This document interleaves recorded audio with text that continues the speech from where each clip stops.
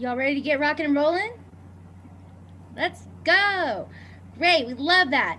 All right. So, hello everybody. Before we get started, we have not been able to contact our ASL interpreters. So, we are working on that right now. And so, if you need those accommodations, live captioning is up and going at HowlRound TV. And so you can tune in there, but we are working very diligently to get them settled. All right, so sorry about that. Live theater, everybody. All right, so without further ado, welcome to the Green New Theater 2020, Part 4. Y'all, where that money at? So this session is being co-facilitated by Groundwater Arts in partnership with HowlRound, Flux Theater Ensemble, and Creating New Futures. And we are thrilled to shout out the work that Flux and Creating New Futures are doing. We are hosting this call on Zoom, and we have about 18 folks with us right now. We are also live streaming on HowlRound and on Facebook Live. So hello to all of y'all joining us. If you joined us on the first few new Green New Theater calls throughout the summer, welcome back. Thanks for joining us again. And you'll notice that a lot of the language at the beginning here is going to sound familiar. And thank you for your patience as we create radical access points for all the new people to join into. So let's get into it. The session will last approximately 90 minutes, and we recognize that digital fatigue is real. So feel free to leave, come back, stand up, turn your camera off, do what you need to do to take care of yourself, have a beverage, have some food, have a White Claw, whatever you like. And also as a heads up, we will have breakout groups later in the session. And if you are in the Zoom call and if you need ASL support for the breakout groups, please privately message Annalisa or any of us with the Groundwater virtual logo, virtual backgrounds, and we will get you squared away. So we hope that y'all will participate in the breakouts, because so much of what we hope to do with the Green New Theater is based on relationship building and decentralized processes. So we encourage you to participate to whatever extent that you can. So we're going to take a moment now to introduce ourselves as facilitators. And while we do that, please feel free to introduce yourself in the chat box using your name, pronouns, and any land acknowledgement you'd like to give. And for those of y'all tuning in on HowlRound, send us an email to introduce yourselves if you like. And for those on you on Facebook, please comment. Visibilizing our access needs is a method of accountability. So I want to take a moment to highlight, amplify, and shout out Unsettling Dramaturgy, a colloquium of mad, crip, disabled, and indigenous dramaturgs from across Turtle Island, for modeling what you all will witness us do in just a second. The link to the Unsettling Facebook page will be in the chat when I'm done talking, and on the Facebook page in the comments as soon as I get them there. So to kick us off, I will go first. Kische Tera Cho Chiefkados. So hello everybody, my name is Tara Moses. I'm a citizen of the Seminole Nation of Oklahoma.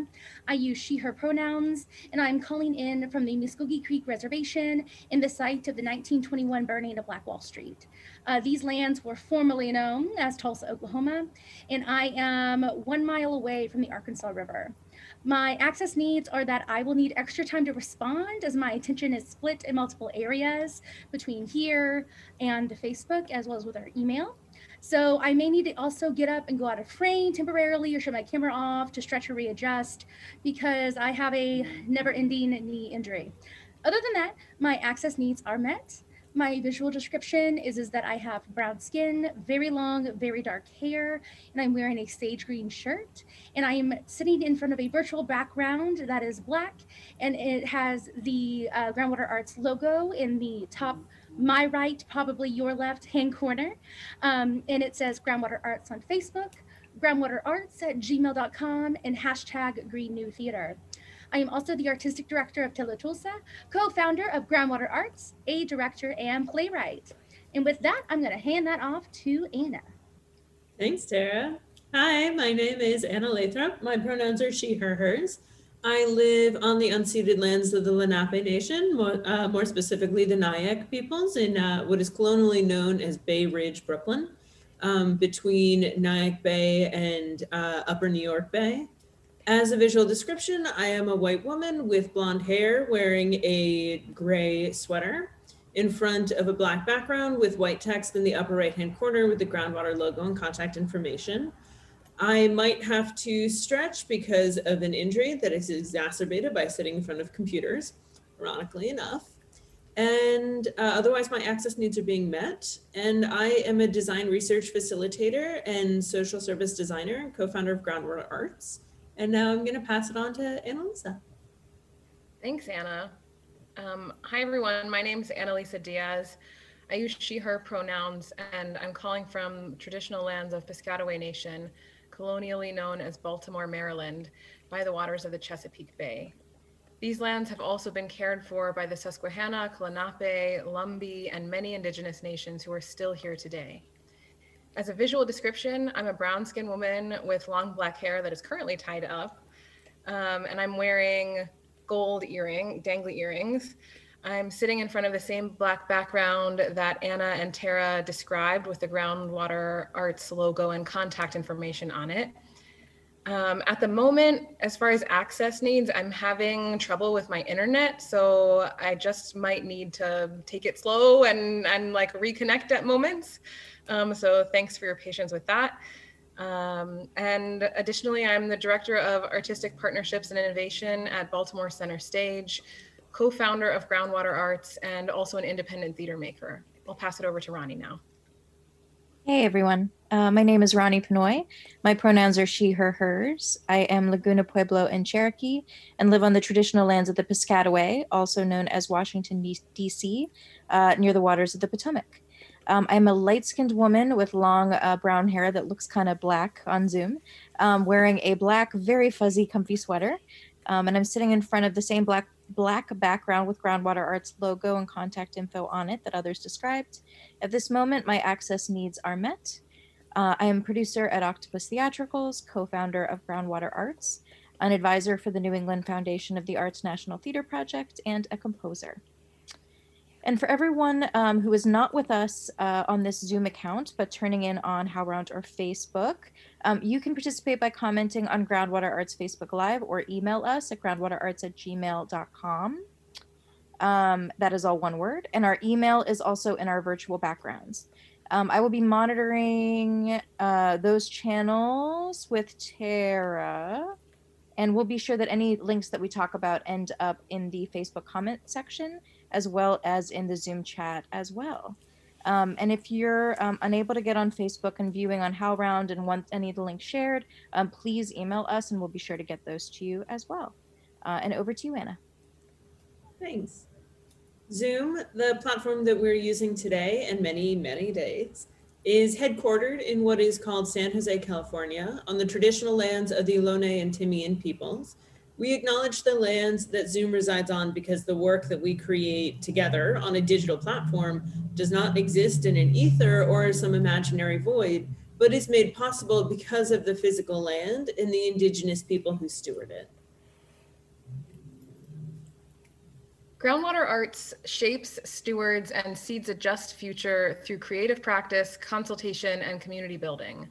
For us, climate justice is defined as racial justice, economic justice, and a decolonized future. This call is the fourth in a series of 6 Green New Theater calls that has been spanning 9 months. As those of you who have joined us for more than one call already know, the calls are intentionally spaced out so that everyone has the ability to opt in and opt out as their personal bandwidth permits, and because deep change requires the capaciousness of time and care. We hope that over the course of these calls, we as a field will feel more equipped to move toward justice, both at an individual and institutional level, as we look to rebuild. The Green New Theater document itself was created in collaboration with a wide array of perspectives that center Black, Indigenous, people of color, and disabled people, as those are the folks who are on the front lines of climate change and have been leading climate justice movements for decades. The document itself models community accountability, and you can read all of the names of the wonderful people who volunteered their time and expertise to the document. Each call will model a different principle of the Green New Theater. The document consists of 6 principles. They are community accountability, decolonized leadership practices, publicly transparent budgeting, right relationship to land and history, sustainable resources, and immediate divestment from fossil fuels. Our call today will be centered on the principle of publicly transparent budgeting. We'll also post a link to the full document in the chat right now. Great. Now we want to take a moment to introduce our partners on this call, Creating New Features and Flux Theater. We're going to turn the floor over to them to do a quick introduction, and then we'll move into the discussion. So Amy, if you would like to speak a little longer because you need to leave early, by all means, please do. And with that, I'm going to hand it over to Amy first. Thank you so much. It's really an honor to be here. My name is Amy Smith. I use she, her pronouns, calling in from just outside of Sakamachin-ing, Lenapehoking, currently called Philadelphia, Pennsylvania. And I am not I'm a dance and theater artist, educator, and facilitator. I'm not representing Creating New Futures, but I was on the phase 1 working group of that project, which was essentially a document, a collaboratively written and created document, really addressing the unjust and the unjust practices that exist in the dance and performance ecosystem, and making some proposals and proposing some principles and guidelines that might lead us towards a more just future in dance and performance where risk is shared more equitably.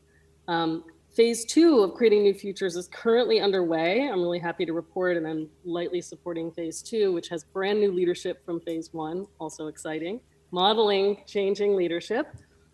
And phase 2 is a series of working groups, including Black and Native Survivors Working Group, Disability Plus Working Group, a working group that's working on intersectional riders and other projects. So we're really thrilled and happy that that work is ongoing.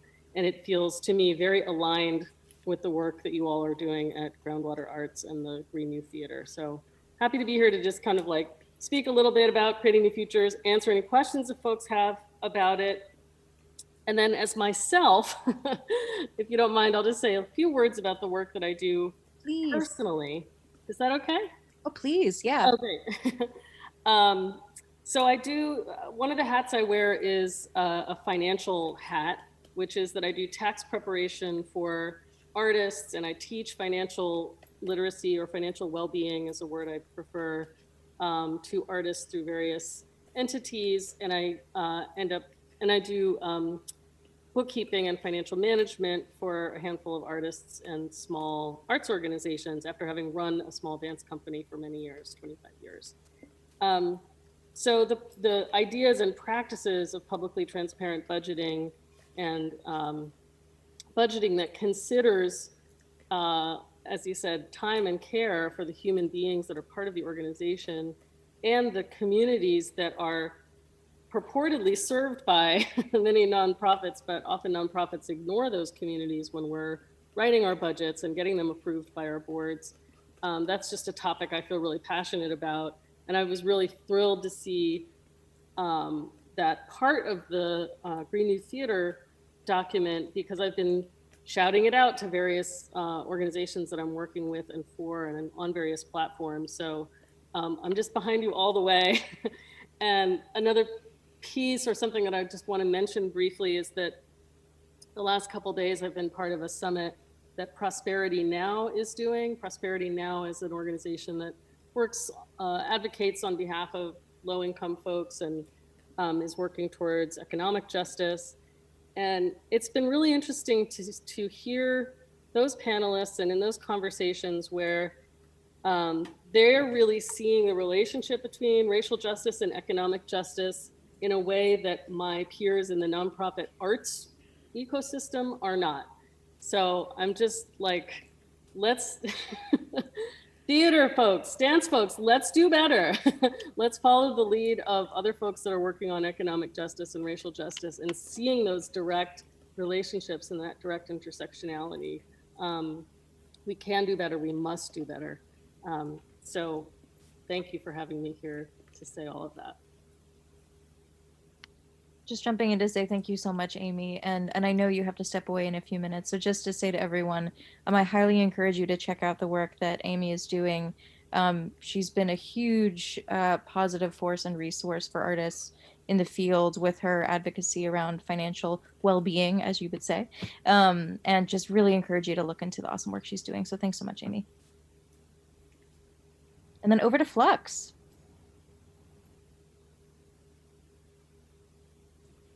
Hi, everyone. My name is Isaiah Tannenbaum. I'm a creative partner at Flux Theater Ensemble. Excuse me. He, him, his. Visual description, I'm the guy with the beard, dark hair, and behind me is a virtual background featuring the X from our logo. So there you go. We're going to talk about Open Book and Living Ticket at some point. But I think since we're just doing introductions now, I'm going to throw it over to Jason. Hi, my name is Jason. I use they, them pronouns. I am calling in from, I believe, Piscataway lands. I'm temporarily visiting my parents in Washington, D.C. And visual description, I am a Chinese non-binary person. I have shoulder length dark hair, and I'm in front of a virtual background of the city of Hong Kong, which is near and dear to my heart. Yeah, I'm a playwright, and I'm also I've rediscovered my interest in webcomics. I've worked on a webcomic. That's been fun too. Love that. Okay, great. So what we're going to do right now is move into sort of more of a free-form conversation between Groundwater and Flux, and Amy, as long as you're able to stay on before you have to run away. It's going to be probably about 25 minutes. We will try to speak at a speed that our captioner can keep up with. If we go too fast, please let us know. I know that I tend to speak very quickly. So yeah, Ronnie, why don't you kick us off? Yeah. So I'm going to come at this from the aspect of this is really near and dear to my heart. There's many ways into this conversation, but for me, the real triangulation around budgeting, values, and accountability is really important. I think in so many places, and this is especially true for nonprofit organizations that have been designated as charitable entities, the budget can be really wielded as a very intimidating document that the information in which is somehow decreed down to everyone below. And it can seem incredibly intimidating. It can seem very confusing. But at the end of the day, it is really, truly a values document. And it is something that for myself and for those of us at Groundwater, it's really important when talking about community accountability, which is one of our first principles of the Green New Theater, and thinking about a just future, to really think about who has an ability to see, understand, and participate in the budgeting process. So it's a firm belief of mine that anyone should be able to look at a budget and understand it and be able to understand the values of that project, that institution, and that artist. And really, I also love to laughingly say that budgets are not actually math. The software does that for you. So it's really, the sums are all there now. And, it's, my favorite thing is to go in Google Sheets and say, really, there's no math involved. Yeah, so going back to values for a second, I know one of the places that I come from this as a producer is that with the artists that I work with, it's really important to start from a place of what are your values? What are the things that are most important to you? And to really think about starting with those line items in the budget as the things that are really reflecting your core values. Because while some budget somewhere may say, yeah, you should spend this much on this or expect to spend that much on that, your budget is not, your budget follows the needs of your project and your project only. And I've been really amazed to see the wonderful and strange shapes that projects have been able to take when artists are really embracing the full transparency and agency that having control over all of the resources of their project, including financial agency, can really bring. So with that, I want to pivot slightly to this notion of transparency, because that's the idea of taking a budget, especially on an institutional level, and making it transparent can seem incredibly scary. It can seem like, well, what is it? You know, someone's going to get mad, and there's this sense that, well, there's something preventing me from being able to share this. And really, what that is this sense of like, why wouldn't I think that it's going to be different for everyone why they wouldn't want to share it. And often I think it's because the budget may have some aspect to it that may or may not be in line with what it is you're trying to do, and that is really where the fear is coming from. Now that said, transparency doesn't necessarily mean blasting every single last thing you paid to every single person out on the internet.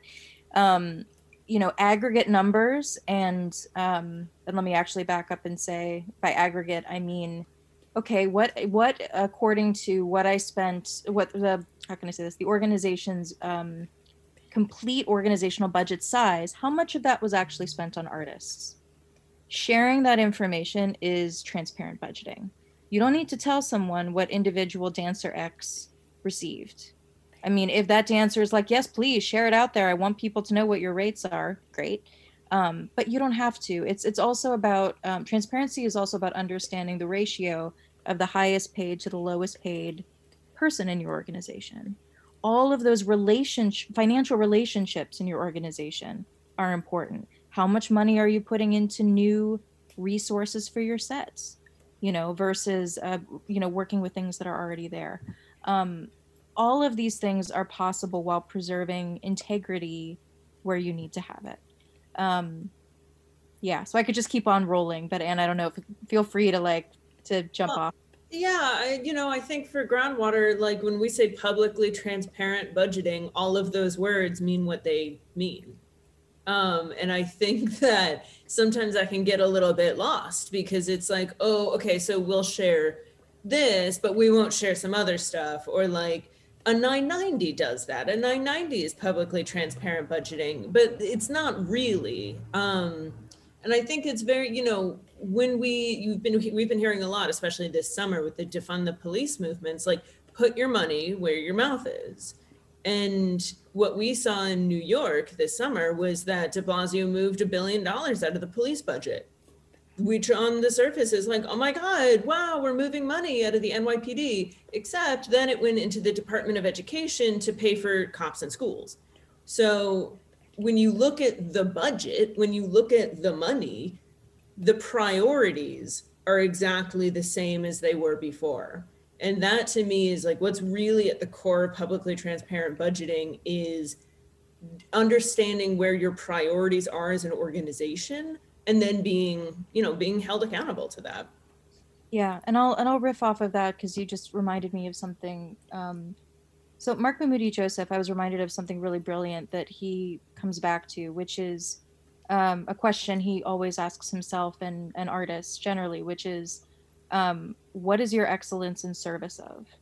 And I feel like often, we as artists working in the arts industry, being part of arts institutions, think about, okay, there's the art making and then there's audience. But really, if you're saying that your artistry is in service of something outside of yourself, then you actually need to let those that you are quote unquote serving, those that you are accountable to, participate in that process. Because if that's actually what it's for, that's who needs to be at the table. There's a very well-known phrase, nothing about us without us. Nothing. Did I say that full thing right, friends? Yes. Okay. It's late. And that's, I think, you wouldn't necessarily think of something that has to do with content and representation financially, but that's how all of this works. Finances are another resource and another way forward to access. And so with all of the areas of representation and thinking about working relationally and not transactionally with communities around art making, all of that should extend to the financial relationships that we have and the way that money gets spent. I mean, 501c3 organizations, especially, not just exclusively, but especially in this country, have an obligation to really a lot of those funds are public. A lot of those are charitable donations. And so understanding where those dollars are going is incredibly important. And I think there's a real infantilizing of the public and of those that are working in arts institutions, that they're not going to understand why money gets put in certain places. And people are smarter than you think. And, you know, Sorry, I don't mean to cut you off. I just want to make sure that Amy gets a chance to jump on before she has to. I'm seeing the nodding head. I'm like, yep, Amy, please. Like, I'm just so excited about this conversation. This is like exactly what I want to be talking about every single day. So I'm just like, I'm sorry. I just like nodding and nodding and nodding and nodding. Yes, yes to everything you have already said. And when you were talking, Ronnie, about like why people are afraid to either do publicly engaged budgeting, where the public is engaged from the start and it isn't handed down from on high, and then, you know, even after that, publish or be transparent with an existing budget. I think the reason a lot of organizations don't do that in the first place is because they're embarrassed. Yeah. And, you know, then you have to ask yourself, what are you embarrassed about? And if your budget doesn't reflect your values, change it. So like one thing I was thinking about too was the relationship. The pandemic has really shown how over so many decades recently, there's been this increasing divide between people on payroll, people who are salaried, and people who are independent contractors, and therefore much more precarious financially and in terms of benefits and support.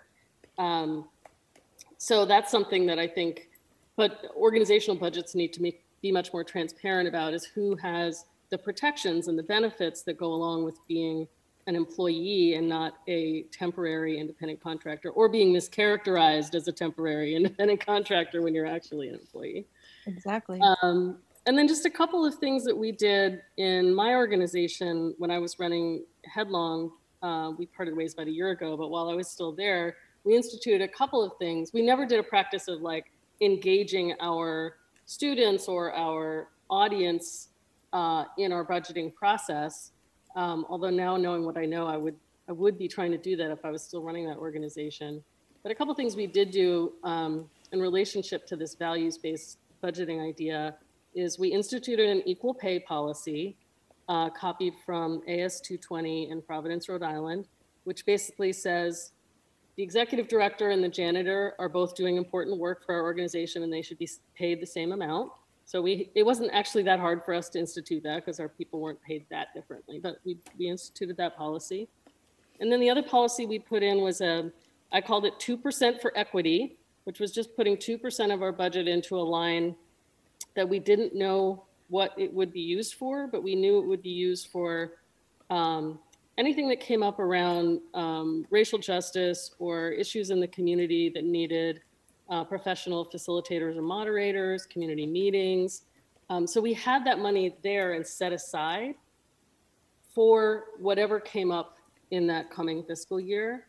And that's something I've seen in the We See You White American Theater document, which is organizations need to set aside specific budget amounts for racial equity training and for equity issues as they come up, because otherwise we all know you're not going to prioritize or support that initiative if it's not in the budget. So you have to put it in the budget ahead of time and keep it there every single year.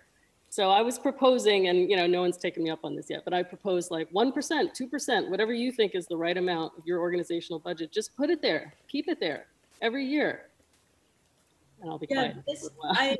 I do think that a lot of these things would be addressed if the ability to engage in the budget making process was more horizontal. I mean, if your interns have a say in your budget and your budget is voted on by your community or democratically voted on by your staff, you're probably not going to end up with, hopefully not, with a CEO who's being paid 400,000 times more than you're not going to end up with unpaid interns, because the interns are going to be like, I'd like to get paid. I have to pay rent and eat food as a human. I'm really curious with Flux, because you guys have this open book process, what that's been like for you guys. Well, first of all, in terms of the decision making, Flux practices a very horizontal level. We're all creative partners. We got rid of most of our other titles a couple of years ago. So when we decide a budget, everybody throws in on that budget. In terms of, I'm sorry, what was the other part of your question? I kind of lost it. I was just curious more about, like, how does the open book process work, and it feels like the whole company has a voice in. Yeah, absolutely. I mean, I do want to give credit where it's due. We do have a money expert among the creative partnership. That is Heather Cohn, and she deserves to be like shouted out by name every single time, because she does like come up with these budgets, and that's really hard work, and she does that. I actually, if you don't mind, I actually have one of our open budgets queued up here. If I could share my screen. Oh, great. Yeah, you should be able to. Budgets. There we go. So this is from our program for operating systems, which is the last last in-person show that we did.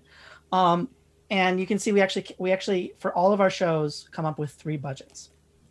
The first column representing our current budget, the second column representing a budget if we paid everybody minimum wage, and then the third column being a budget if we paid everybody a living wage, which is, of course, as we know, a minimum wage is not a living wage in New York. Some things stay largely the same. The theater venue is going to be exactly the same, but you can see very quickly the artist fees change quite a bit. So we put this on our website. We link to it in the ticketing documents. We sometimes shout it out in the theaters, in the curtain speech, and of course it is like the back page of everybody's program. So they're really getting, every audience member is getting a document that looks substantially like this at multiple points during the production process, or during the performance process. Jason, do you want to add things on this? Yeah, sure. And the other kind of big component to the open book, I guess, program is also our living ticket. So at some point, I was not a creative partner at this point, but at some point, a decision was made to remove all financial requirements for a financial transaction to be welcome into our stage. It was kind of piggybacking off of a lot of great work around radical hospitality that a lot of other theaters have been doing. And so we had been bumping up against the kind of the New York kind of showcase code. Some of you might be familiar with it, where with the Actors Union, we were limited to how much we could charge for a seat in a 99-seat theater or less, which made it very difficult to be able to make any kind of sizable returns, so that we would be able to pay our actors any kind of minimum, like not even the minimum wage, but any kind of wage. Stipend. Yeah, exactly. So in an effort to kind of get around those rules, we had the idea of kind of opening our doors, letting anybody come in and see the show without having to pay payment, but also being really upfront about kind of our values and our aspirations, about what we wanted to do with the money. And so, like we lay out these budgets, and we kind of state, like, we encourage you to support our work, and here are the numbers for, like, if everybody who comes to see one of our shows gives at these different levels, we could make these budgets. Like these budget like numbers are not impossible. So it's a way of actively engaging with our audience members, as not only as like in terms of like accountability, but also actively engaging them as collaborators in making this kind of financial aspiration possible. Yeah. The big thing we found from doing this, the thing that's sort of surprised me so much, is when people see like numbers like this, and that had previously, like, they'd given $18 because that's the maximum and they're like, yes, I am supporting theater, and like then seeing this, like realizing like $18 doesn't even cover our current budget. It costs $25,500 to put this show on the stage, and if we filled every single seat and every person paid $18, we would only be making 3/4 of our budget, just like that, and we'll never get towards any sort of sustainability.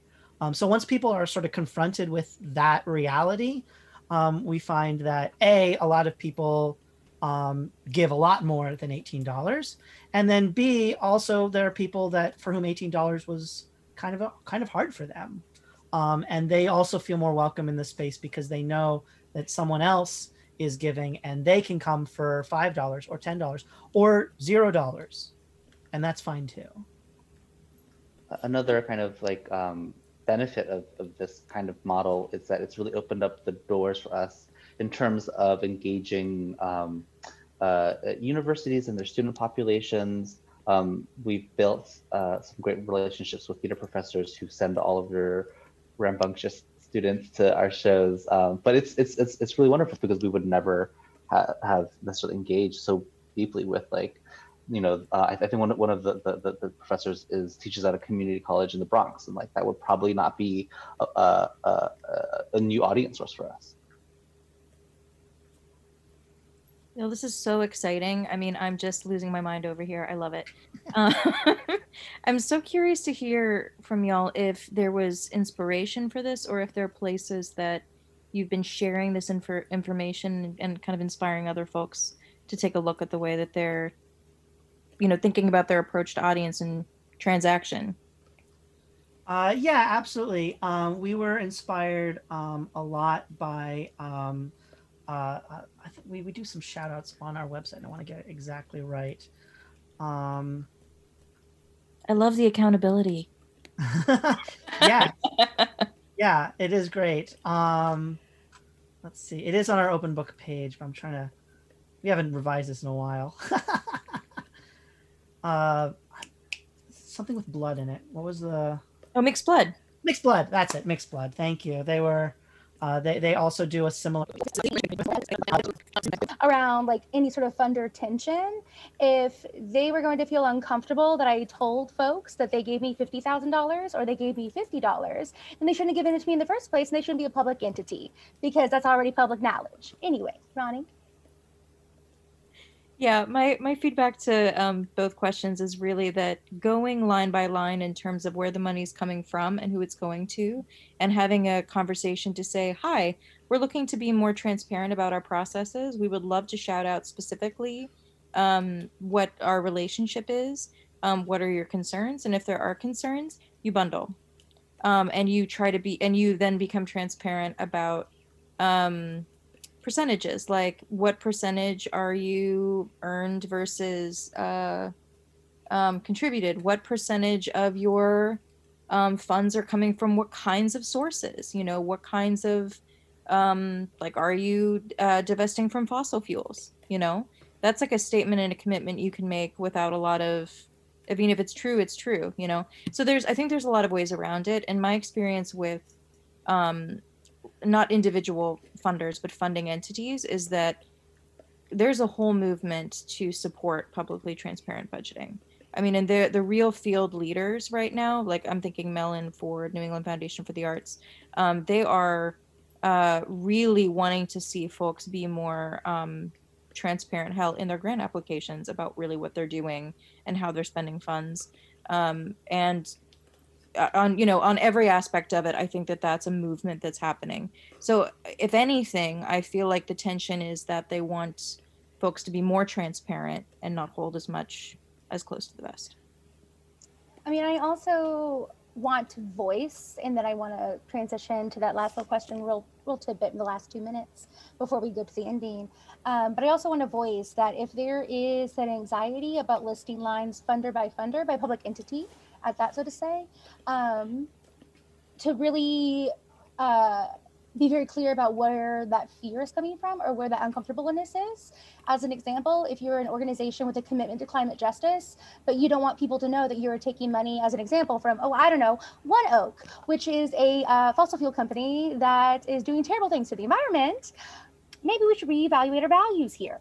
Anyway, and that should never be a deterrent, because if anything, that just continues that cycle of oppression. And so to really sit and really be very crystal clear about where those anxieties are, and if those anxieties are around, well, we need to get consent, great, let's go get some consent and then go from there. Or if it's, we don't want people to know how we get no money because we don't want Miss Doris Duke to close her purse. Even though what she's been doing to the indigenous people of Hawaii and to the environment is not great. Just as some examples. And so with that, have you folks put your things on your website to sort of close us out in the discussion? I'm wondering, I know, Annalisa, you had a thought that you wanted to maybe close us out with. Do you want to jump in?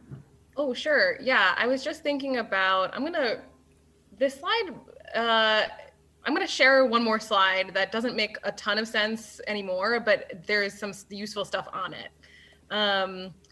And it is, let's see, this one. Did I do it? Did it work? Okay, great. I was just thinking about connecting explicitly all of the conversation that we've been having with climate justice, and like, what does all of the publicly transparent budgeting have anything to do with the climate crisis and these conversations that we're always having? And so what's on the screen right now is a slide and the point that I wanted to make was that it says eco is home, nomi is management. So the word economy, if you split it out into its roots, is home and management. And so when we think about, for example, like ecology and the natural world, if we think about that as our home, and we think of economy as how do we manage our home, how does that shift our relationship to thinking about the flow of money, or the flow of resources, or the flow of value, like all of these things that we've been talking about, how do they live inside of the ecology that we also all are a part of? And I just want to offer that as a question, if we really think about economy and economies in a different way, as we are related to the earth and to each other. That is some lovely food for thought. So on our Facebook page tomorrow, all the links that we mentioned, all the great resources will be in a Google Doc that you all can view, and we'll also include that economy information on that too. And so with that, again, I'm being cognizant of everyone's time. And so thank you all so much for coming and making space with us today. A huge, huge thank you goes to our friends at HowlRound, our lovely, lovely guests and friends with Flux Theater Ensemble and Creating New Futures. It's so lovely to have you all. Oh my gosh, we keep going all day in case y'all didn't know. Couldn't tell. Anyway, for all of this support. And also a huge, huge thank you to our captioner today. It takes an entire village to make the series happen. And so as we mentioned, this is the 4th call in our series, and we'd really appreciate feedback from y'all. Our goal is to make these calls low stress and generative for relationship building and connection across the field about what a green new theater could look like and will look like. And so if you have any feedback that you would like to share with us, feel free to shoot us an email at groundwaterarts@gmail.com with any feedback about the format, what worked for you, what didn't, what you think we could do better, or what you'd love to experience in a Green New Theater call. The 5th chapter of the Green New Theater series will take place on November 18th, same time, same place, 7 p.m. Eastern, 4 p.m. Pacific. And it is also Native American Heritage Month in the US. And we will be covering the right relationship to land and history, my personal favorite one. So buckle up, friends, it's gonna be a time. November 18th. Anyway, yeah, so keep in touch with us. You can check this out on the email again. We have a Slack. we do. It's groundwaterarts.slack.com. Follow us on Facebook and Instagram, as well as go follow our lovely friends at Flux and at Creating New Futures. And again, all their information has been linked in the chat, on the Facebook comments, and it will be in our document tomorrow. Look at that, y'all. 1 minute to spare. Thank you all so much. And I'm out with some more royalty-free music.